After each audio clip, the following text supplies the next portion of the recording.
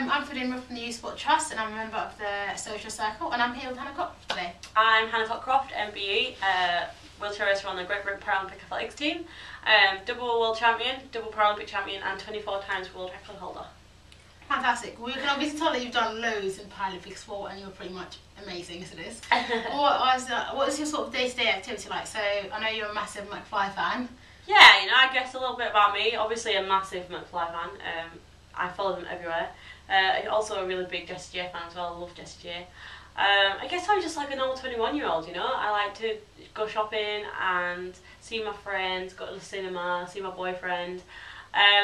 You know, I seem to spend my life in my car, which is something that I don't enjoy. And I really like to sleep. That's what everyone does. I know that you're very superstitious when it comes to stuff, so are we going to see some like red, blue and like white nails, that's sport personality next week? I don't think the red, white and blue nails will go with my dress. No, you know, I have so many superstitions when I'm racing. Sally, my chair's always got to be clean. My chairs have always got names. I always eat a banana for a race. I paint my nails to match either my chair or my kit. I always listen to Skep to hold on before a race. You know, there's so many things I have to do. It's just a nightmare and such a busy day.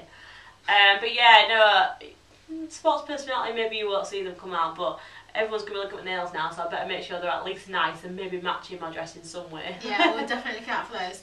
And I did hear you mention that you were going to do some sort of striking pose towards the end of your races, so like a Mobot or something. So have you come up with something that relates to Hurricane Hannah? No, I can't. You know, we've tried all sorts of things, but there's just no motion you can do that represents Hurricane Hannah. So if anyone can kind of think of one and send it off to me, it'd be brilliant. It's your moment. Get them involved. Okay, everyone watching has got to make up my own signature move for Hurricane Hannah, and you're going to see me perform it at the end of a race. Every race from now. Every race.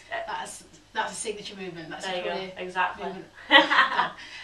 One more thing that we wanted to talk about was how do you keep yourself like motivated? And I know it must be really busy, like being away from home quite a lot. And so how do you keep yourself motivated? I think, you know, especially now, it's easy because I know exactly what it feels like to win, and I know how good it feels to be on that podium. So I kind of use that memory and I can think, okay, this is why I'm doing it, this is why I need to train. I think before London, before I kind of had that experience, it was a pure drive of wanting to know what it felt like. So some days it's really hard. You get up and I don't want to train, I don't want to go out in the cold, I'm tired, and there's every excuse, but I guess that's what splits the champions aside from the rest of the athletes, and you've kind of just got to find the reason why you love the sport, because if you're not going to do it every day, then you're clearly not in love with what you do. Yeah. Well, you're definitely a champion, there's no doubt about that, so best of luck Spotty anyway, we'll definitely vote for you. Thank you. The first one stopped, not the You nearly got it all in. I nearly got it all in, but I've gotten this one because I'm that good.